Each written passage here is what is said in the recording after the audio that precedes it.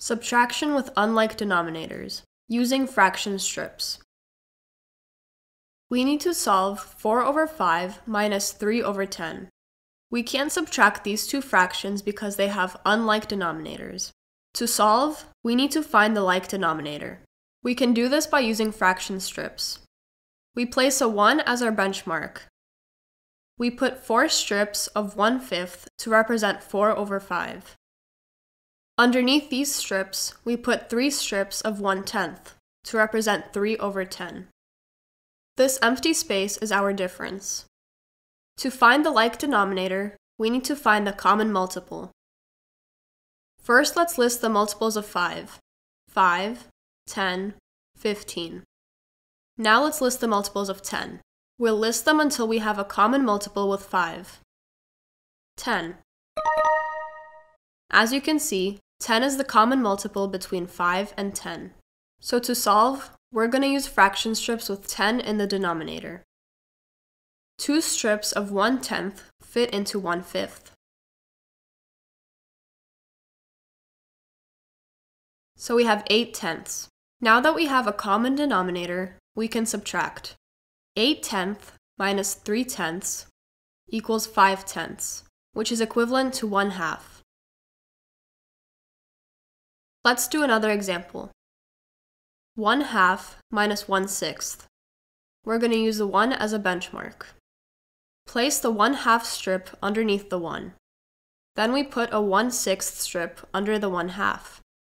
The empty space is our difference. To find the difference, we need a common denominator. We can find it by using multiples. First, we list the multiples of 2.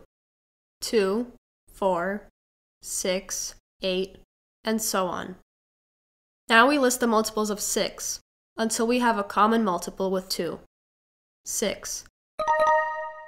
As you can see, 6 is the common multiple, so we're going to use the fraction strips with 6 in the denominator. 3 strips of 1/6 fit into 1/2, so 1/2 equals 3/6. Now we can subtract. 3 over 6 minus 1 over 6 equals 2 over 6, which is equivalent to 1/3. Let's do another example. 2/3 minus 1/4. We'll use 1 as the benchmark. Under the 1, we put 2 strips of 1/3 to represent 2/3. Underneath, we put 1 strip of 1/4. The empty space is our difference. To find the like denominator, we need to find the common multiple. First, we list the multiples of 3. 3, 6, 9, 12. Now we list the multiples of 4 until we find a common multiple with 3. 4, 8, 12. As you can see, 12 is the common multiple, so we're going to use fraction strips with 12 in the denominator. 4 strips of 1/12 fit into 1/3, so 2/3 equals 8/12. 3 strips of 1/12 fit into 1/4, so 1/4 equals 3/12. Now we can subtract. 8/12 minus 3/12 equals 5/12. Let's do another example. 3/5 minus 1/2. We'll use 1 as the benchmark.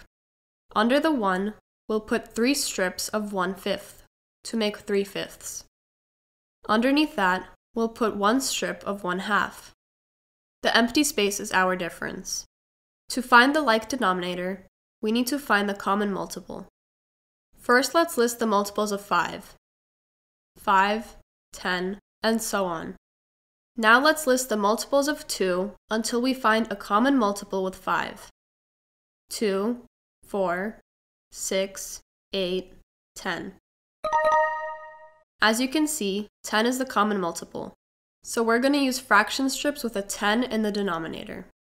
2 strips of 1/10 fit into 1/5, so 3/5 is equal to 6 over 10. 5 strips of 1/10 fit into 1/2, so 1/2 is equal to 5/10. Now we can subtract. 6/10 minus 5/10 equals 1/10. If you thought this video was helpful, please leave a like. For more videos like this, please subscribe.